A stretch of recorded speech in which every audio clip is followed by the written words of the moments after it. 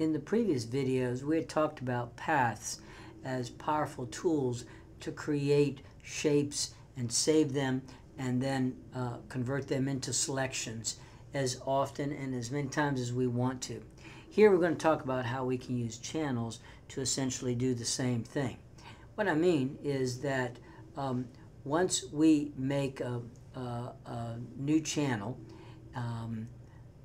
for instance, here this red shape represents a new channel, we can turn that into a selection.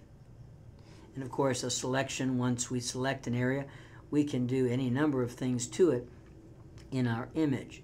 But we can, as many times as we want, take a channel that we've created and select that, or turn it into a selection, and then go back and edit it some more and take our time and not be rushed into making selections.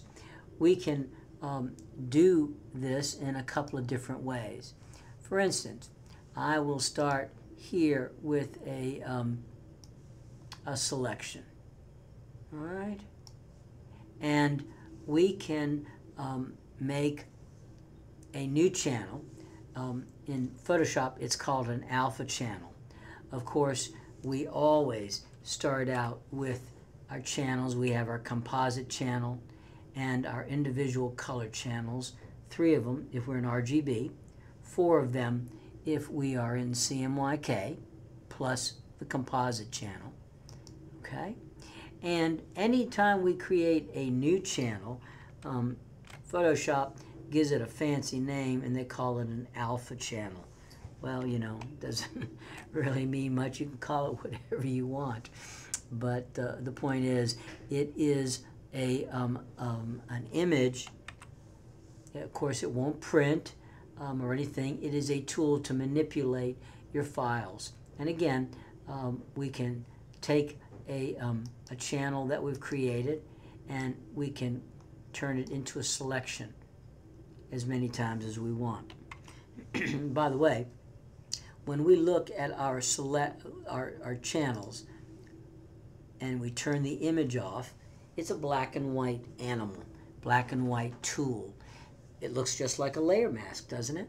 Because it essentially is the same kind of thing. And when we convert this into a selected shape, the black area is not the selected part of the image, and so we think of that as being the protected part of the image. In fact, the white area of the image is the part of the image that will be selected. So the white area is the unprotected or selected area, and the black part is the protected or unselected part of the channel, unless we inverse it or do something else. And when we look at the channel just by itself, it is black and white only. When we turn on our image with it, it shows up as being red and translucent. This is so that we can see it in relationship to our image, to edit it some more. And that's why you see it currently in red. This wouldn't print. This is simply indicating the shape of the new channel I made. And the channel, a new channel can be made in one of 2 ways. First, I'll make a selection. Okay, there you have it. And I can either go to the bottom of my tool palette and click that little icon. That's called a quick mask.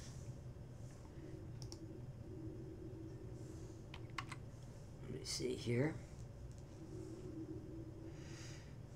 I want to make sure I've got my image. I have a selection, and I will create a new channel.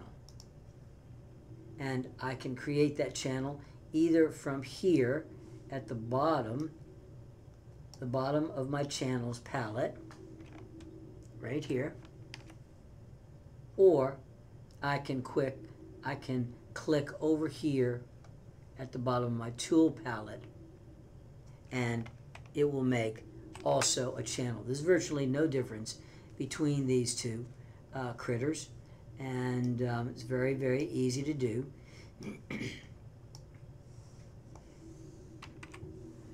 And for instance, again, here's a selection. I'll make a new channel. There it is. Okay. I can then, once I have it as a channel, I can drag it right down to the bottom of the channels palette and turn it into a selection. So a selection into a channel back into a selection, and I can now make a new channel from down here, and you can see they look virtually the same. One called a quick mask and one called an alpha channel. It makes no difference. Okay? And once we have it, we can go in here, and we have to make sure that it is picked in the channels palette. But I can go in here with the painting tools, and we can, in fact, paint to make more of the area blocked out, if you will, or just simply change the shape of the selection, because that's what we're doing. These changes will be saved, and when we reselect the image or convert it back into a selection again, drag it right down to the bottom, you see it now, the changes I've made are represented by the difference in the selected area. I'll deselect it. You can come in here and go, well, I did too much, so let's try the eraser tool, and I'll actually open it up to show more of her and the background. And again, this change is saved, and now when I convert it into a selection, you see that it's a very different shape. And I could then say, okay, let's I'm going to inverse this, Command-Shift-I, and I will go to the image in my layers palette. Okay. Also, you got to make sure that the composite image is chosen. The layer that I want to apply this to, and here I took out the background, or actually turned it into black. But the point is that maybe I want to take out the background, maybe I just want to go in and edit the color and change the hue and saturation. Whatever I want to do, the many different things that we might want to do with selections, I can do. And the point is that it will be saved, this shape, so that I can reselect it at any time, as many times as I want. And it gives me a very, very powerful tool to manipulate my images. In the next video, we're going to talk about how we can start from the get-go from creating a new channel from one of the existing channels.